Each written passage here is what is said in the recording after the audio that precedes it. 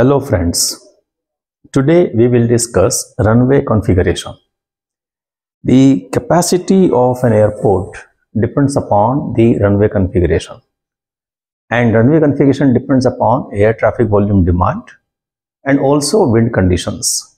Runway configuration basically means the number and relative arrangement of runway at an airport, and there can be several types of runway configurations. But all these are combinations of four basic configurations. The first is single runway. That is the simplest configuration, and it is adopted when the wind condition is almost uniform and runway can be used throughout the year and air traffic demand is not very high. A single runway under VFR conditions. Now here VFR conditions is basically means visual flight rules, and these flights are generally outside the air traffic control system. Here the basic rule of flight is see and avoid. Under VFR conditions, a single runway can accommodate 50 to 100 operations per hour. Now here landing and takeoff are considered two different operations. But under IFR conditions, this reduces to 50 to 70 operations per hour. Now IFR here is instrumental flight rules. Now these flights are completely in control of air traffic control tower. 50 to 70 operations per hour. These are the capacities of a single runway.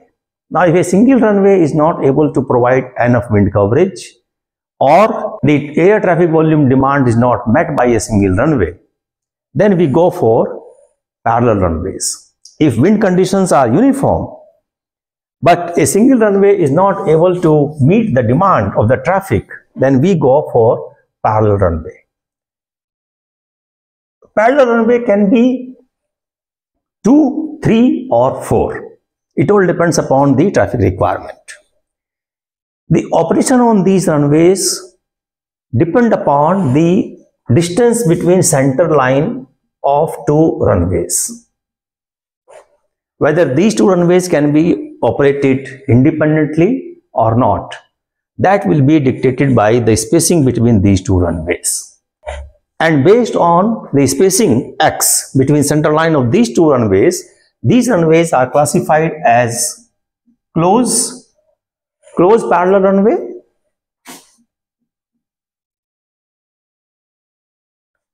or intermediate parallel runway, or far parallel runway. In case of close parallel runway, this distance x is between 200 meter and less than 750 meter.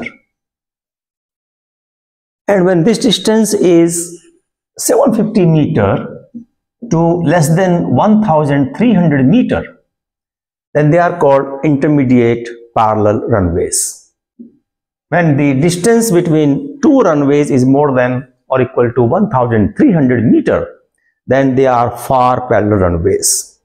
If a terminal building is placed between these two parallel runways, then you need to provide more space between these two runways to accommodate the building, the apron area and taxiways.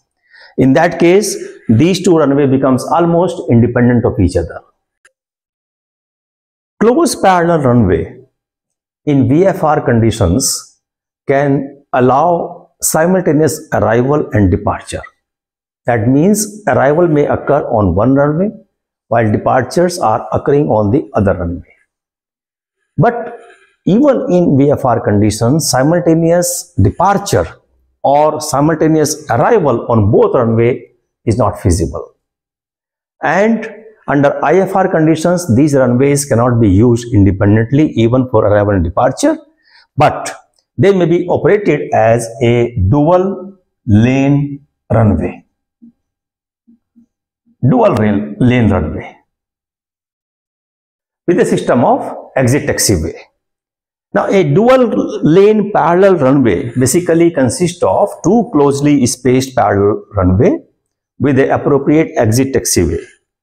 Although both runway cannot be used for simultaneous departure for mixed operation, arrival and departure, but the desirable mode of operation is to dedicate runway which is farther from the terminal building, for that is outer runway for arrivals and inner runway for departure exclusively. And it is estimated that a dual lane runway can increase the capacity of a single runway by 70% under VFR conditions and almost 60% under IFR conditions. That is the purpose of having a dual lane runway. Capacity is increased by 70 to 60% depending upon the visibility conditions. Now, when this distance is 750 to less than 1300 meter, that is intermediate parallel runway, then these may be operated with simultaneous arrivals in VFR conditions. Intermediate parallel runways may be operated in IFR conditions also with simultaneous departure in a non-radar environment if the center line spacing is at least 1050 meter and in a radar environment if it is at least 750 meter. Simultaneous arrivals and departures are also permitted if the center line spacing is at least 750 meter if the threshold of the runway are not staggered. These can be staggered also. I told you, if the thresholds are not staggered and the spacing between these two runways is minimum 750 meter, then they can be permitted for simultaneous landing or departure also. The capacity of this system under VFR condition is 60 to 2000 operations per hour, and under IFR conditions this capacity can be something between 60 to 75 operations per hour. When there are 4 parallel runways, then each pair is spaced close and 2 pairs are kept far away from each other. Like this. This is a 4 runway, parallel runway. And this is the site for terminal building. Terminal building is kept in these 2 pairs. Third configuration is intersecting runways. Now, intersecting runways are provided when the single runway does not provide enough wind coverage. And the capacity of this system or this configuration depends upon the direction, duration and intensity or crosswind component of each of these runways. And if the wind conditions are favorable, I mean both runways can be used, then the capacity will depend upon the direction of takeoff and landing and also the position of this point of intersection, whether this is close to the end of the runway or towards center of the runway. The capacity is maximum when this intersecting point is near the takeoff threshold and landing threshold of 2 runways, and the flight path are diverging like this. Takeoff is in this direction and landing is in this direction. And the second position could be when this landing and takeoff, they are converging like this. This is landing and this is takeoff. It depends upon the wind conditions at 2 runways, crosswind component at 2 runways. This will give you the minimum capacity. Capacity of this system is around 85 operations per hour.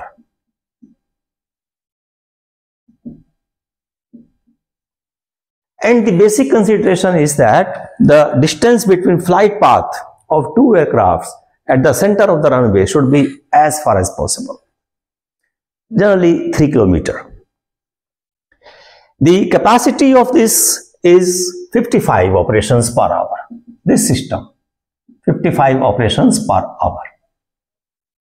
And if you take off from this direction and landing from this direction, then capacity will be between these two around 60 operations per hour. That is intersecting runways. The fourth is non-intersecting runway or open V intersections. Intersecting runways are provided, as I told you, when the single runway does not provide enough wind coverage, but the space is limited. In case of open V, they are non-intersecting runway, like this. This is one, this is second. And therefore, the capacity naturally is more than the capacity of an intersecting configuration. Now, here also, whether both can be used or not, that will depend upon the wind conditions. And the capacity will depend upon the direction of landing and takeoff. This is the diverging flight path for two aircrafts, and this will be the converging flight path. This is the landing and the takeoff. If both runway can be used, if crosswind component on both runways is within permissible limit, then in that case, this will give you the highest capacity, and this capacity is around 60 to 180 operations per hour in a diverging flight mode. This is under VFR conditions. Under VFR conditions. And this capacity will be around 50 to 80 operations per hour under IFR conditions. Under IFR conditions. But when these flight paths converge, then this is reduced to 50 to 60 operations per hour under IFR conditions, and under VFR it will be around 50 to 100 operations. As I told you, if wind conditions are not favorable, both runway cannot be used simultaneously. In both these cases, they will revert back to a single runway capacity. They will behave like a single runway. Either this can be used or this can be used. But intersecting runways and non-intersecting runways are provided only when a single runway does not provide enough wind coverage. So these are 4 configurations of runway. Thank you very much for watching this video. If you have any question, in doubt, you can write in the comment box.